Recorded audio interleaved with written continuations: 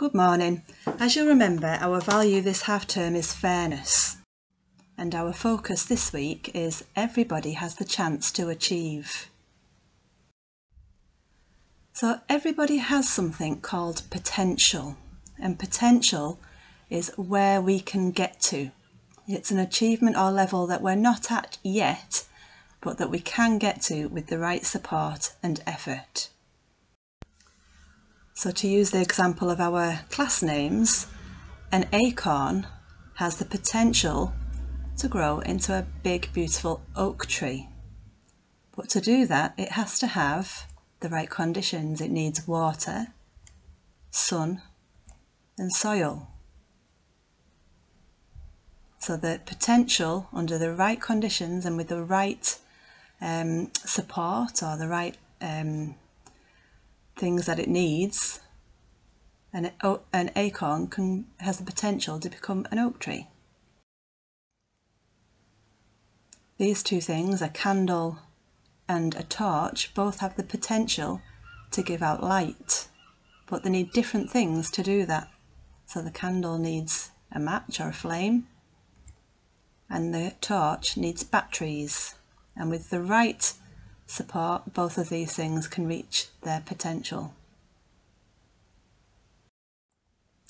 So that's a little bit like us, like people. If you remember, I showed you this picture in last week's assembly, which was about the fact that everybody is different. And because everybody is different, we all have different strengths, we all have different potential, and to get to our potential we need different help. So I'm going to tell you about a lady called Helen Keller, and she had a lot of difficulty early on in her life, and it made things really hard for her, but nevertheless she ended up with the right support that enabled her to achieve a lot. She achieved loads in her life. So this is Helen Keller. Helen Keller was born on the 27th of June 1880 in America. In 1882 she became ill and very nearly died. And after this she could not see or hear, and she had difficulty speaking. Before her illness she was lively, healthy and friendly. Without being able to see or hear, she felt isolated, and she was angry and aggressive. But Helen didn't give up easily. She explored the world using her other senses. She touched and smelled everything. She felt people's hands to see what they were doing. She recognised people by feeling their faces. By the age of 7, Helen had invented 60 different signs to communicate with family. She was intelligent and sensitive, and she tried to make some sense of a confusing world, but it was very difficult.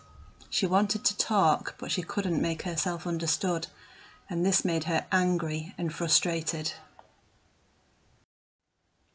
As she grew older, her anger and frustrations became worse. She became wild and unruly. When she was 7, the family hired a private tutor, Anne Sullivan, a woman who had been blind since the age of 5. She had attended a school for the blind and had displayed similar behaviour to Helen's, but after several operations, her sight had been restored. It was difficult at first, but Anne taught Helen to communicate by using sign language. She spelled every word on her hands, and this helped Helen a lot, and as Helen became less angry and aggressive, she learned to read and write in Braille. Braille's a special type of writing which is made out of marks that you feel rather than see. She learned to lip read and to speak. And with Anne's support, Helen went on to study and graduated from college in 1904. And there's a picture of her at her graduation. Helen realised that unfairness in the world meant that people were not treated equally. She campaigned for equal rights for women and better pay for working class people. She travelled around the world teaching others, and eventually she became famous, and she is remembered today for all her achievements. So Helen Keller is somebody who had a difficult start in life. She was very ill, and that meant that she lost her hearing, she lost her sight, and it was really difficult for her to communicate. And for quite a few years she really struggled, but once she got the right support, then she was able to make better progress and reach her full potential. And as you can see, she had lots and lots of achievements in her life. So with support, we can all achieve. So things to think about is, have a goal. What do you want to achieve? Really work towards it and keep trying, even if sometimes it's difficult or sometimes you get fed up or you get things wrong. Just keep trying. And also, it's important to accept help. Sometimes somebody else's idea or somebody else's guidance can make a big difference. And I've shown you this picture before, and it's just a reminder that some people need different help from others to make things fair. And because I've shown you that picture, here's another one that's similar, well, it gives a similar message anyway. So if you look at the top row, you'll see that all the 4 people have been given exactly the same bike, which would be equal. However, it isn't fair because obviously the bike's not suitable for everybody. For the lady in the wheelchair, she couldn't possibly ride it. For the child, it's too big, and for the man, it's far too small. So if you look at the bottom row, the bottom line, they all have different bikes which are more modified and more suitable for the person that's using them. And that means that they are all able to ride the bikes, and that makes them, in reality, that makes them more equal.